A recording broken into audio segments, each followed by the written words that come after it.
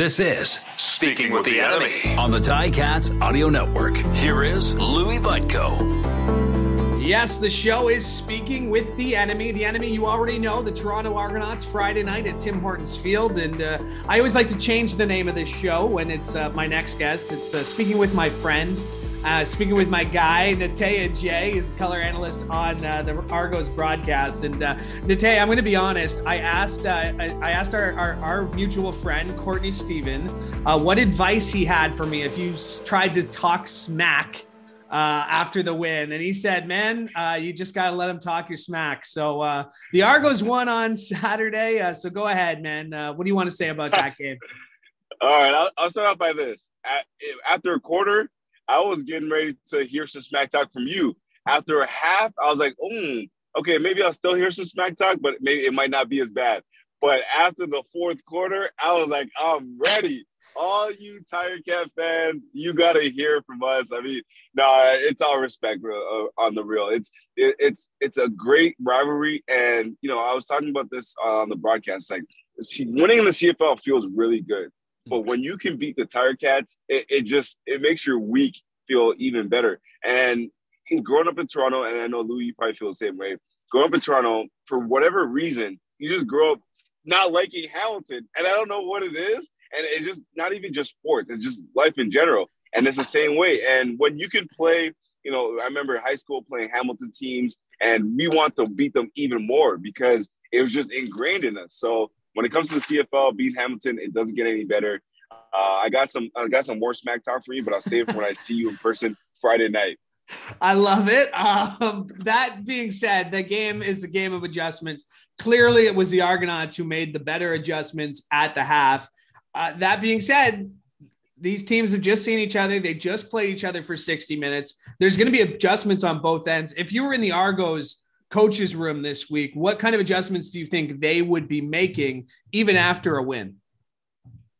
Yeah, you know, we talked to the Argos past game coordinator yesterday, Pete Costanza, and he talked about the difficulty of playing the same team back to back because, you know, one thing that happens, especially in practices and training camp, when you see the same opponent over and over again, you get to clue in on their tendencies and, you know, things that they like to do and how they run certain routes. And it makes it easier on the defensive side. And I thought last week, you know, the Tiger Cat defense actually played pretty well.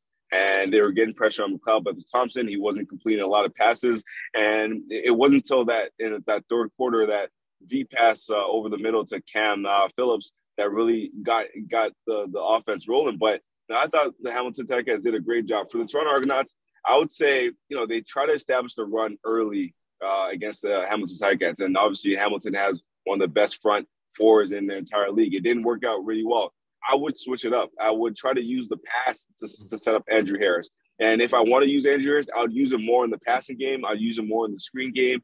I'd use him more, not just run the ball over the middle, because that's Hamilton's strength. So I would just switch that up and see what happens and try to jumpstart this offense a little bit more.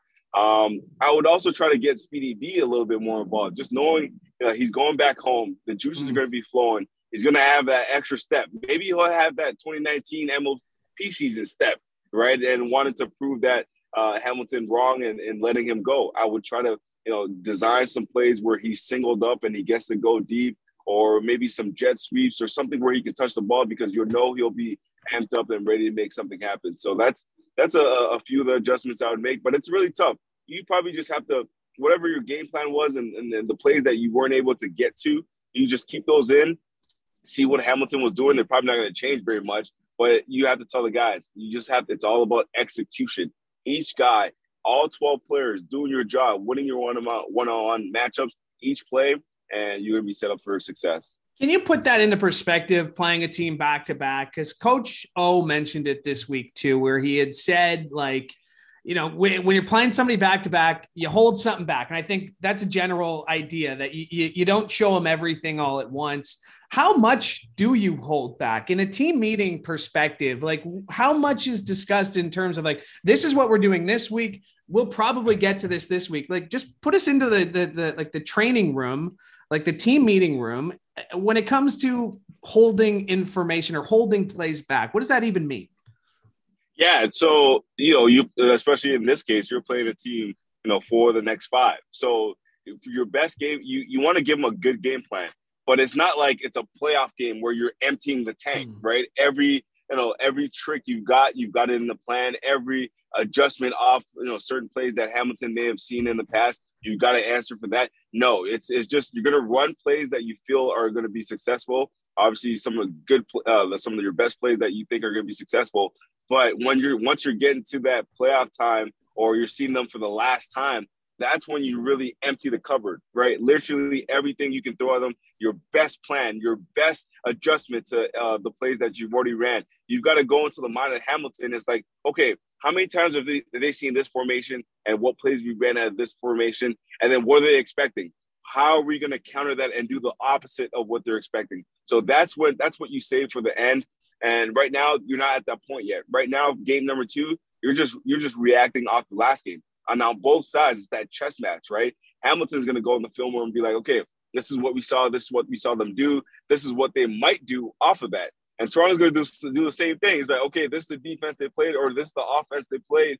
And next week, this is what they've shown in the past to do. And this is how we're going to play that, or this is how we're going to play if we see this kind of formation. So it's a huge chess match. It goes on through the entire game, and even at halftime. And then halftime, they may go in there and scrap the whole plan. It's like, they showed us this last week.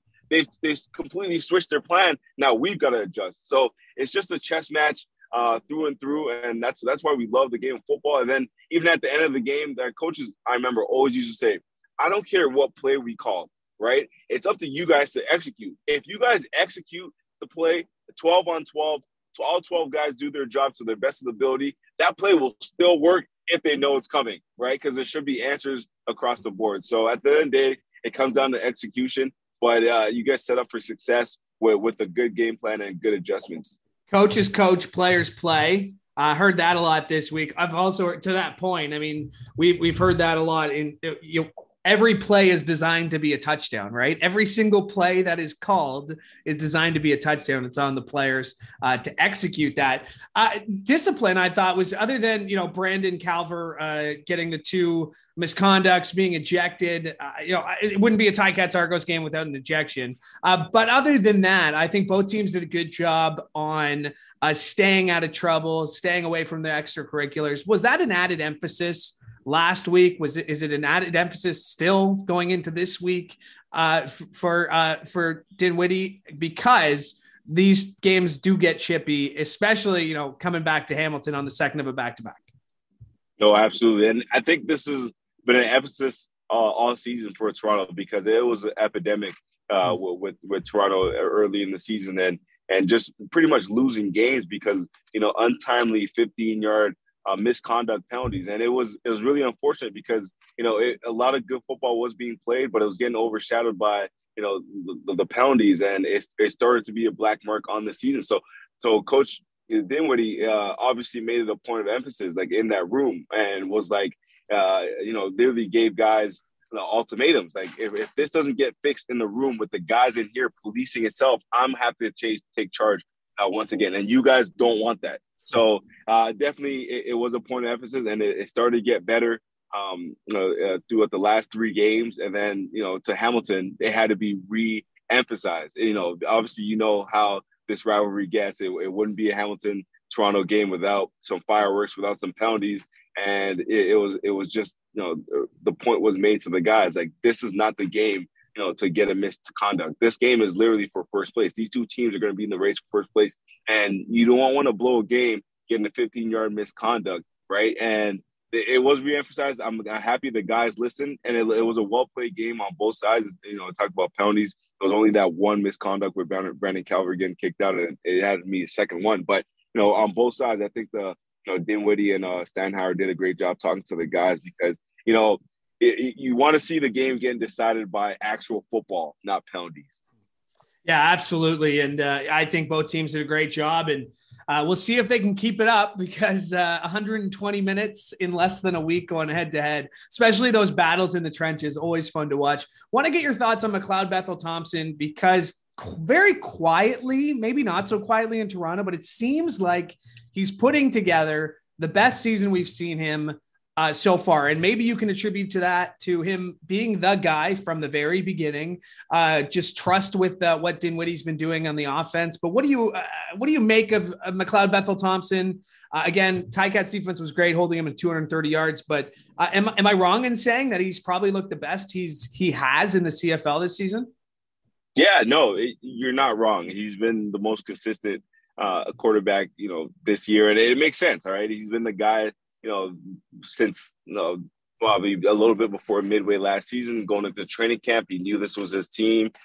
He's very familiar. Second year with receivers like DeVaris Daniels, Curly Gittins, and now that comfort level is there where it's that unspoken communication. So all that stuff leads to you obviously being better and being more consistent. For sure. And I think Coach Dinwiddie has a better feel for, the style of quarterback he is, right? It takes a year to really understand what a guy likes to do, what he can do, what he can excel at, when the things you can give him. And last year was just, a testing ground because McLeod took over from Arbuckle during the season. So now you can really go in the offseason and put in a playbook designed around McLeod's strengths and his weaknesses and things, the plays that he likes and plays that he doesn't like, players that he likes in certain situations, how he sees the field. You understand that way better as a coach. So, all of that stuff breeds more success in the second season. And we're seeing that now. And, they've been really happy with this play. I know that Ottawa game, you saw where he missed a lot of throws that, he felt he should have made, and he still ended up with, I believe, 340 yards passing. Right. And that's just the kind of talent that he has. And when he puts it together, when his offense can put together a full 60, I know probably every offense in the CFL is saying the same thing. If we put together, a good, focused effort for 60 minutes, no one could beat us. Every single offense says that. But I truly believe that for the Toronto Argonauts, because you look at McLeod, what's stopping this offense is the red zone. They're really good between the 20s, but the red zone efficiency is really low this year. And it just, once that gets figured out, that's the next level. But he is having his best season to date, and it makes sense because it's just more familiarity with him. And I know once the Argos have a lot of injuries on the O-line, once that gets sorted as well, it's going to lead to more success for him. Natey, the Toronto Argonauts will win this game on Friday if what? Finish that sentence for me. Ooh, I always think about turnovers and losing turnover battles. That's always a good one. But I want to veer off that. I want to say if they play a full 60 minutes, right? If they play a full 60 minutes, I know last week they played 30 minutes, still won. No, this is Hamilton coming home, all right? They have the home crowd behind them, have that, revenge game mentality. It's going to take a full 60 minutes to beat this Hamilton team because they're tough. I know Braylon Addison is out. I know Dane is hurting. But, you guys have good depth, good quality backups for a reason. And I believe it's going to take a full 60 minutes to win this game. Natey, appreciate you doing this as always. Thank you. Anytime, Louie. Great talking to you, man. Absolutely, you too. He is Natey Adjei. The show is Speaking with the Enemy. And by the way, it's time to get together. And with RedTag.ca, you can book your group vacation now and pay later. Interest-free, plus get a chance to win back up to $25,000 in cash back. Visit RedTag.ca/group offers for full details. I'm Louie Butko, Ticats, Argos, Friday night right here on the Ticats Audio Network.